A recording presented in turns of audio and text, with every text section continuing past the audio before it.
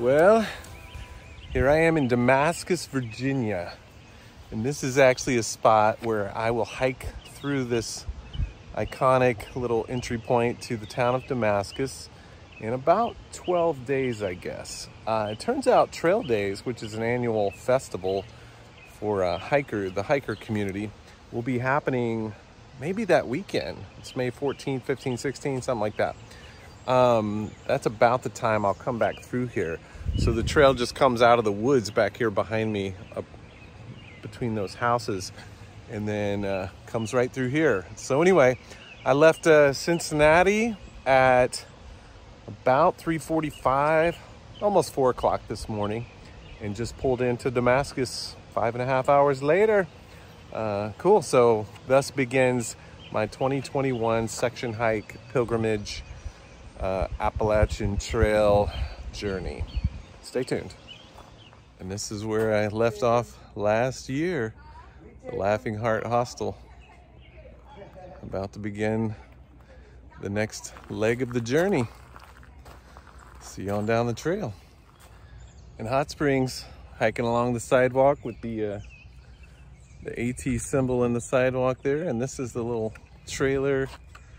Jennifer Farr Davis. I'm reading her book right now, Becoming Odessa. Well, not right this moment, but this is one of her little spots with her backpacking company.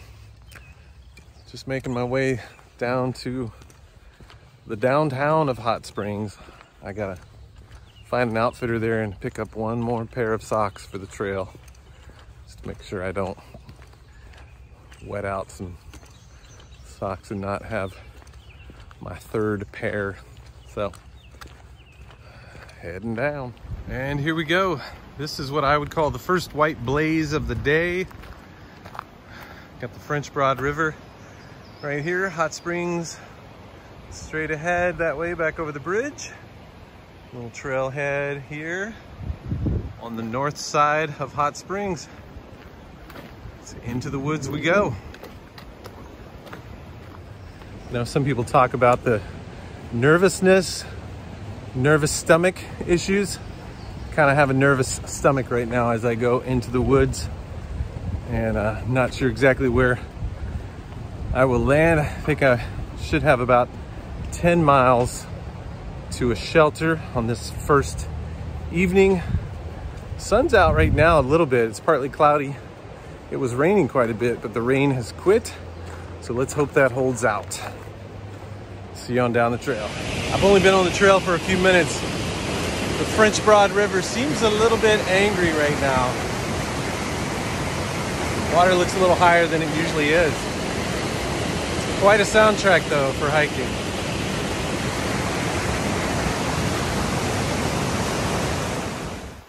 Whee! This trail got steep in a hurry.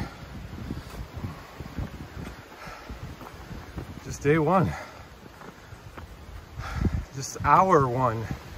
I'm already breathing hard, as you can probably tell.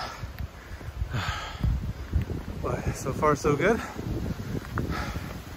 Still seeing white blazes. Enjoying the trail. This is a nice little section. I know on the video you can't tell the elevation really. This is almost flat, undulating a little bit. It's what they call cruisy, so it's a good trail for cruising along. So far, going through the rhododendron tunnel here, the green tunnel of the AT. You can see what's coming ahead of me there. Yeah, so far it's been nice. The first mile out of Hot Springs, coming up kind of to elevation, the first climb, definitely gave me a little burn in the calves and the quads.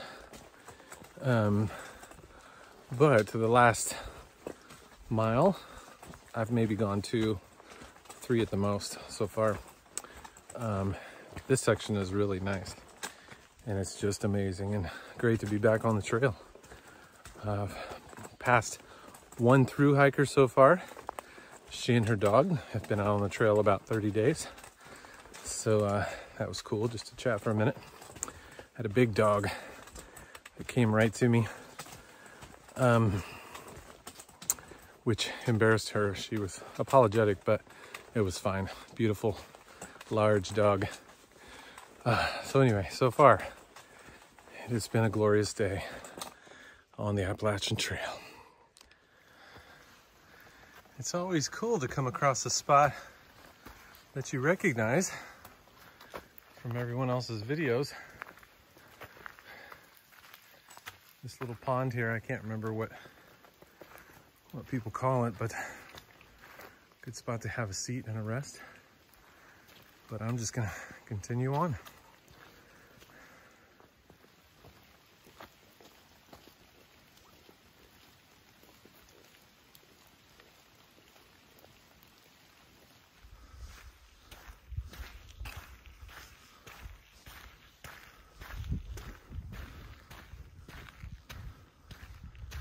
Woo, things are heating up.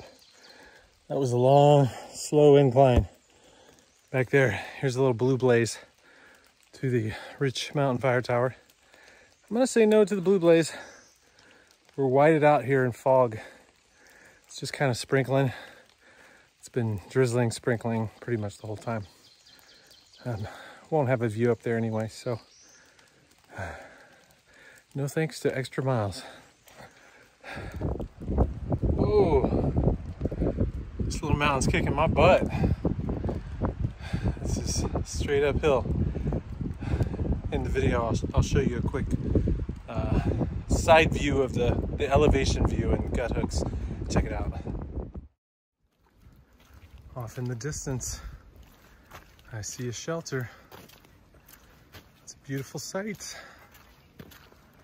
because I am done. See what's going on.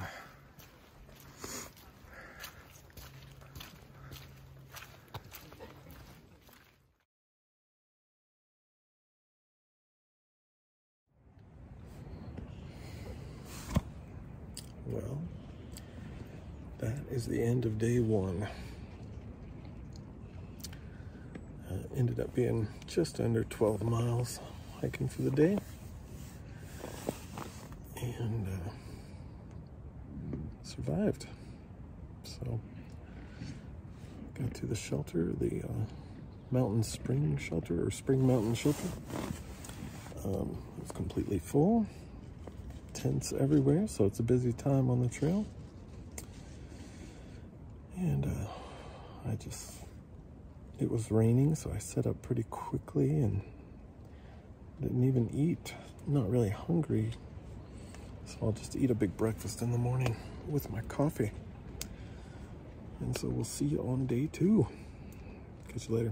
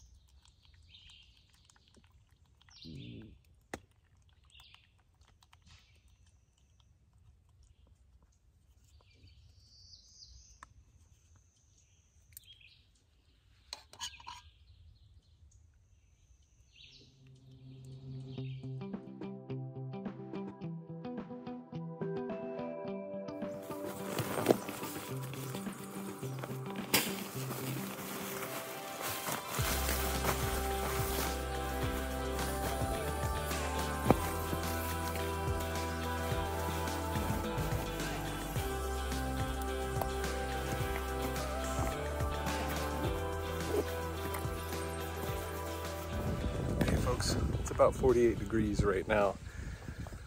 It took me a while to pack up camp today.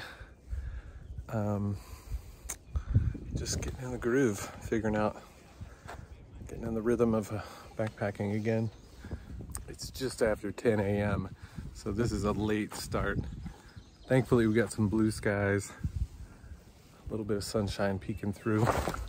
Oh, root, and just connecting back up with the trail.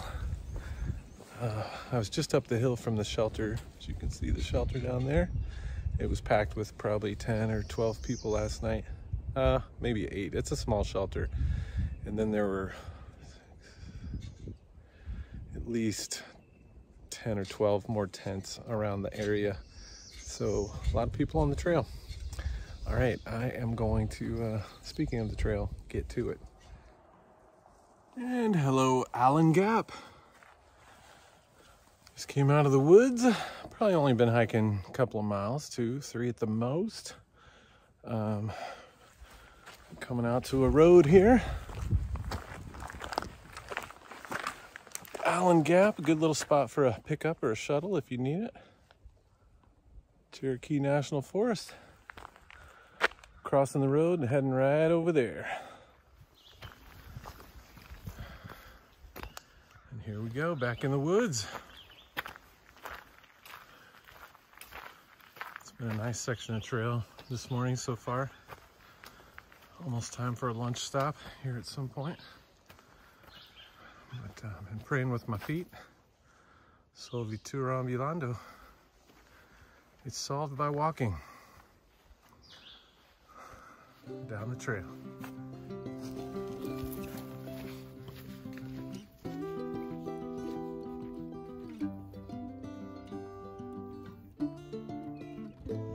Little Laurel Shelter.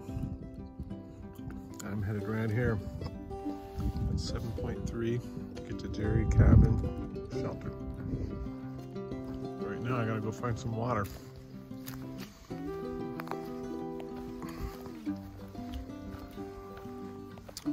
This is what we call the Blue Blaze. It's a short trail off of the AT, usually either to a shelter or to water or to some kind of overlook or site, tourist site. And sometimes a trail looks like this. Just a rooted mess. A root-covered mess. Gotta figure out where to put your feet to try to avoid as many roots as possible. So foot placement on the AT is very important. And for that reason, you're often looking down at your feet. And after a while, that takes a toll on your neck and your back. Some technical spots where you have to avoid rocks as well. This isn't too bad, but there are much worse spots than that for rocks. Oh, and then relief. Nice soft dirt path. These lovely white rocks are proving to be somewhat tricky. I'm up in the area of Jones Meadow and White Rock Cliffs, basically between Little Laurel Shelter and Jerry Cabin Shelter. This little white rock section is, it's tough, especially when your legs are tired. You've got to raise and lower your feet a little more carefully. But it has been a little challenging. I've seen 2 of these flowers now. This is, I think, the first time I've ever seen this particular flower on the trail. Took me a while to figure this out, but this double blaze tells you that the trail is about to take a turn or has an intersection. And this means it's gonna turn to the left. It's about 6 p.m. Thursday, my second day of hiking. Finally, after 12 miles yesterday and nearly 15 miles today, look at this. Sorry about the wind noise. Oh yeah.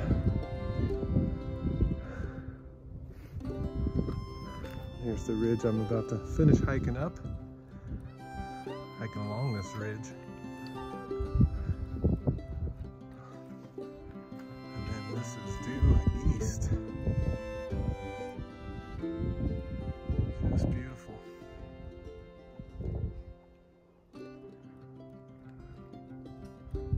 That might be the Smokies in the distance there. Not sure. Woo! It's bright. Quite the beautiful scenery. It's good to be on the mountaintop again.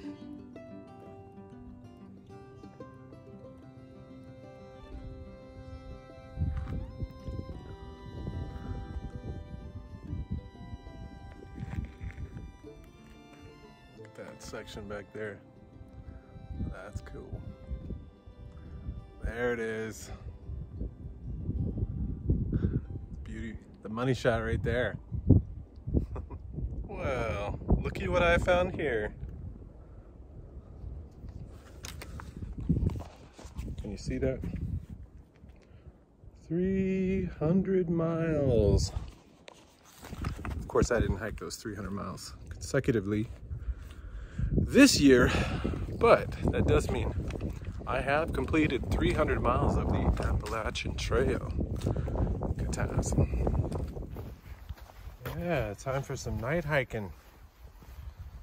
Trying to pull a 20-mile day on day 2. Just to get away from the crowd a little bit. The last shelter was pretty crowded. And if I do a little extra mileage today, might be able to catch a shuttle at Sam's Gap and meet up with Greg Saturday afternoon. Get off the trail for a night. It's supposed to be the coldest night tomorrow night, so that'll be good. But my legs are done for the day. Hopefully I've only got about 2 more miles in the dark.